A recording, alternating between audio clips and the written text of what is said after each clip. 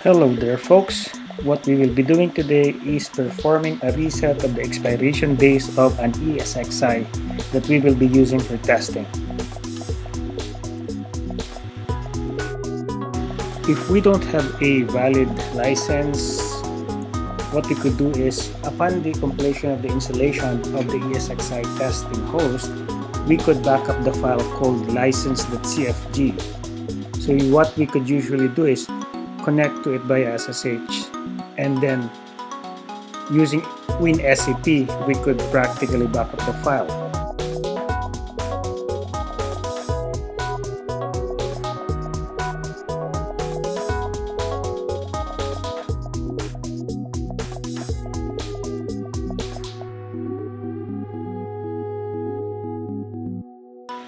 In order for us to back up the file, we have to enable the SSH service of the ESXi host.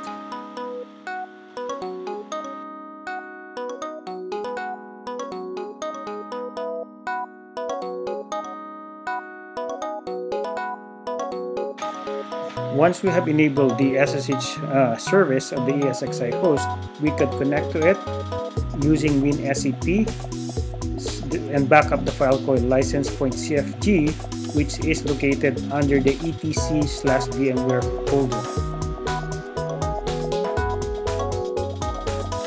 As you can see, I just practically dragged the license.cfg to a folder in my desktop.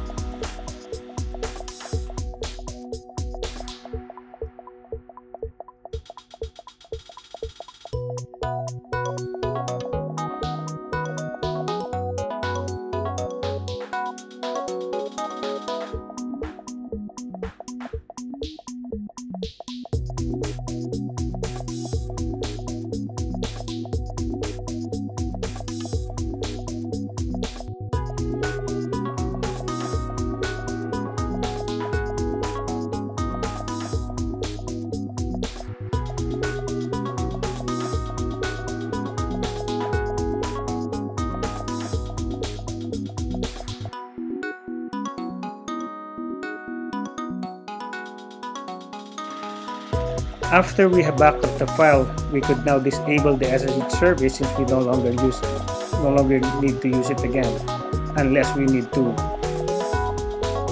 import the backup license.cfg, which we will be showing in the video later on.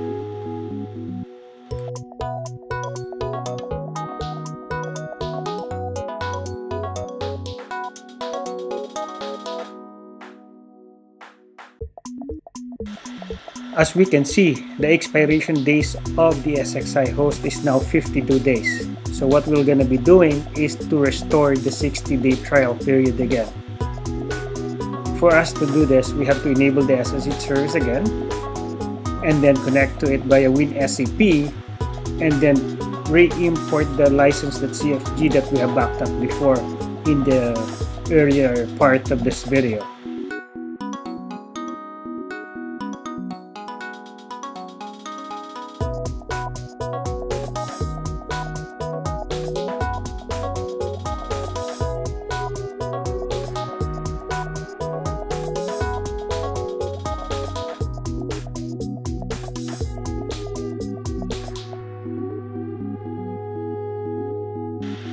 Overwrite the existing file with a backup file.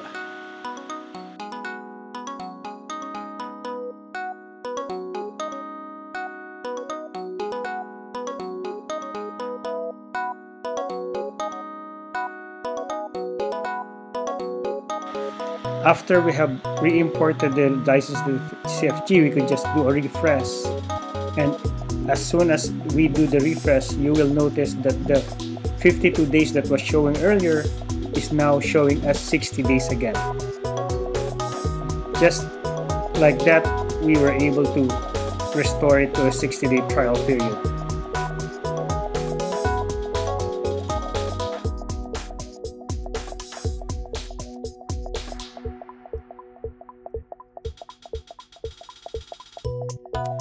If you do find the topic helpful, do not hesitate to show us your love. Smash the subscribe button. Click on the bell icon. Have a good one, folks.